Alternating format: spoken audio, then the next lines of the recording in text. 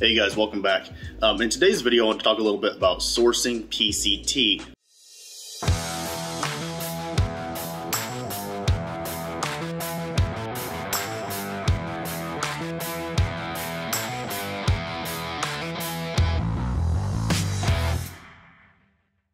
So I'm constantly being hit up in the comments asking for sources.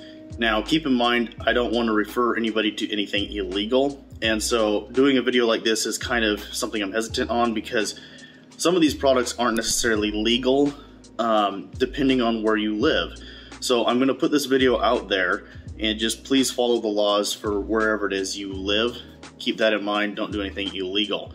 Okay, some of these products can be bought through the companies I work with, and they are not intended for human consumption, okay? So they're intended for lab use only.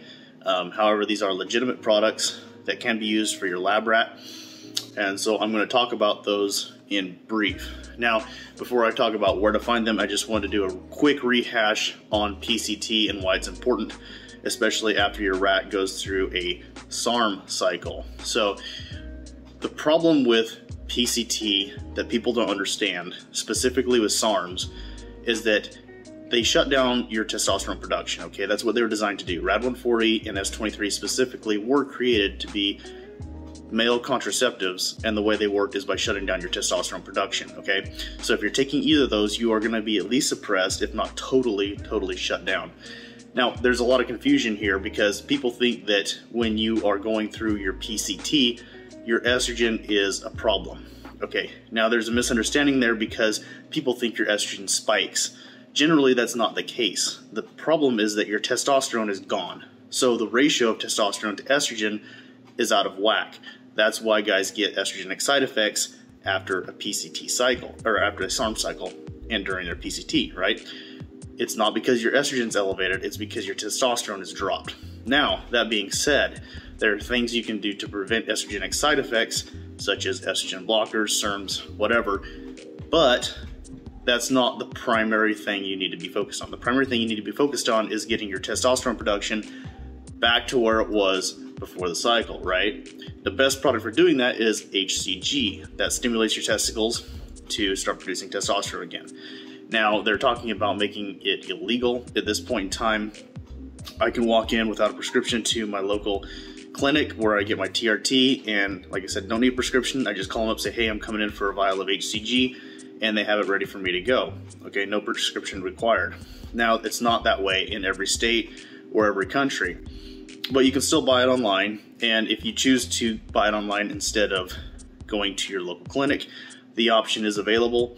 Amino Asylum has HCG 5000 IUs injectable. It's the same stuff that I get prescribed by my doctor. It's a different compounding pharmacy, obviously, but the same potency, and the reviews on it are very good. Legitimate product, and so that would be an option. Okay, again, that's Amino Asylum. They have HCG. They also have tamoxifen. Tamoxifen is a SERM. It's a selective estrogen receptor modulator, okay? So you take tamoxifen, and it's going to selectively block estrogen at the receptor, okay? And guys prefer tamoxifen as an estrogen blocker because it's blocking estrogen at places like your nipples, where you tend to get gynecomastia presenting itself through the imbalance of estrogen and testosterone. Okay, so you could use tamoxifen either orally, you can pick it up from Amino Asylum also, or Rat's Army just came out with a phenomenal new product. It's a topical tamoxifen, and the guys in the test group have had tremendously good results with it. And the reason I'm excited about that is because tamoxifen, like I said, is a selective estrogen receptor modulator. So if you're directly applying it to your nipples and it's soaking in through your nipples directly to the receptor, obviously it's putting less strain on your body being processed through your stomach and liver, right? But it's almost instantaneously going to be available to the receptors underneath the nipple to block the estrogen. And so this is actually something I'm planning to try soon. I can't right now. I'll go into details later about what I'm using right now and why I can't use this, but I'm not going to disclose that in this video for certain reasons. But this is a very exciting creation in my book, okay? The fact that you can put it directly on the nipple and it's going directly to where it needs to be is pretty exciting for me. So if you're wanting to get those products, my discount codes, if you go to the link in the video description, obviously that's there. Rat's Arm, you can get 20% off with code DADBOD2. Amino Asylum has a code for 20% off that you'll have to type in. I'm not going to bother saying it here on the video because it's this long alphanumeric code. So if you go to the link in the video description, you can find that code, or you can just use my link and that should give you the discount. So again, Rat's Army has the transdermal tamoxifen, which I'm really excited about, and it showed really good results. Or you can go to Amino Asylum and get both your HCG and your tamoxifen from them in one order, okay? So I'm just pulling it up again real quick. And their tamoxifen is, it's a 30 ml liquid, and there's 20 milligrams per mil. Okay, so in contrast, I get my prescription to combat gynecomastia was 10 milligrams twice per day. Okay, so you could technically take 1/3 of a mil twice a day, and that would be the same dose as what I was prescribed from my doctor. Okay, so keep that in mind as a reference point. Now, just to reiterate, HCG is the most important to get your testosterone production back on track.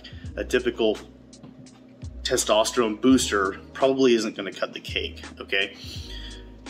Traditional testosterone boosters are making up for a deficit in your diet somewhere. So maybe you're not getting enough zinc or something in your diet, and that's affecting your testosterone production, right? That's what the test boosters are meant to make up for. The thing is, most guys aren't going to be deficit in any of those products enough to really benefit from the testosterone boosters. Okay, so that's why something like actual HCG is important, because that is specifically designed to get your testosterone production back on track. It's a small injection every other day and very, very effective. Okay, and then the tamoxifen would be to block the estrogen at the receptor in the nipple to prevent gynecomastia side effects. So keep those in mind. I hope this video helps. Those are the two sources that I have with good quality PCT products. Go check them out. If your rat is using SARMs, you're going to need something like this to protect him from gynecomastia. So thank you guys for watching. Hope this video helps. Hope that explanation helps a little bit in why a PCT is important and what components of the PCT are important for specific reasons. I hope you guys enjoyed the video. Sorry if I'm a little out of it. I went through an extreme acupuncture appointment today. It wound up completely wiping me out. I got like 60 needles in me. He did cupping, he did some kind of massage stone, and then he did like an electrical pulse through some of my muscles. And so it completely wiped me out today. I was going to be doing video production all day long, and that knocked me on my ass. I came home. I almost had to have my girlfriend come pick me up from the clinic because I could almost not drive. I was so out of it. And I came home and just crashed for 3 hours. I just woke up a couple hours ago, made myself a 6-shot espresso and chugged that. And so I'm waking up enough now that I can start doing some videos. So I'm sorry if I seem a little out of it today, but here I am trying to produce some good content that's beneficial for somebody. So thank you guys for watching. I'll see you in the next video.